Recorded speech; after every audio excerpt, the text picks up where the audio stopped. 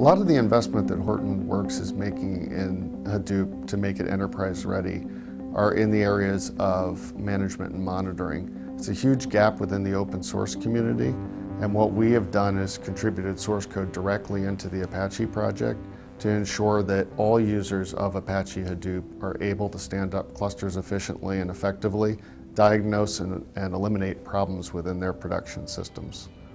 We've also made a significant investment in the area of metadata and metadata management, specifically around HCatalog, which allows people to use abstractions that are familiar from the database world directly within the Hadoop environment and context, and to layer tools on top of that that give visual metaphors for much of those kinds of functions. For example, we have a partnership with Talend. Talend Open Studio for Big Data is packaged together with the Hortonworks platform and allows users to do ETL-like transformations, scheduled jobs, and other data-oriented tasks directly within a visual tooling environment right out of the box.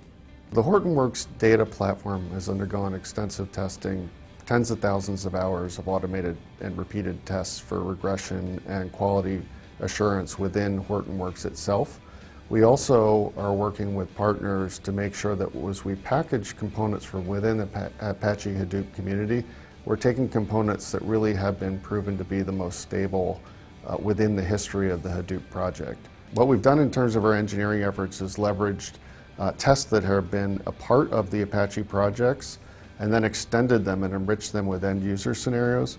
We're also accountable for the release management process around many of the Hadoop components. And as a part of that, we have extensive test suites that we run in-house and with our partners such as Yahoo on large-scale production like clusters. Hortonworks Data Platform is really taking the big data components of Apache Hadoop and making them ready for prime-time use in an enterprise environment. It's doing that by enabling you to connect up to existing systems, pull all that data into the Hortonworks development platform, and process it reliably in a context where the infrastructure is able to stand up to enterprise demands.